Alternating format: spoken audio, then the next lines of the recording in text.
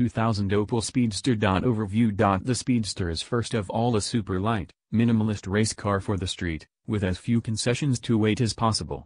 Its nominal weight, according to Opel, is a mere 945 kilograms, and that includes 75 kilograms for an average driver. So what we're talking about here is a two-place car that weighs only about 2,100 pounds, ready to go out and kick some butt.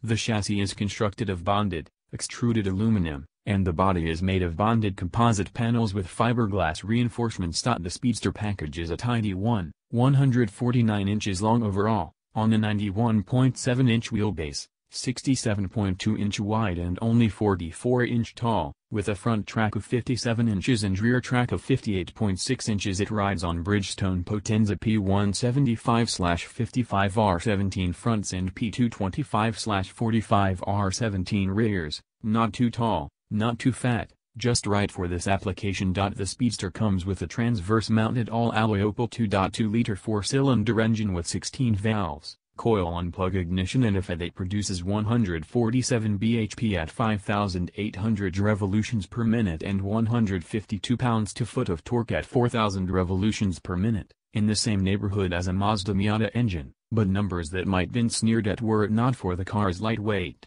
Opel says 0 to 60 miles per hour comes in just 5.9 seconds, with a top go of 130 miles per hour, but it's an engine built for European high-speed running, perfectly capable of making the car do the things we like to do with cars. It has a wonderful growl, lots of guts, and it's mated to a transaxle that really works well in terms of gearing and shifting. And, of course, since it's so close to your ear and your rear, the engine's presence is about double what it would be in a conventional car.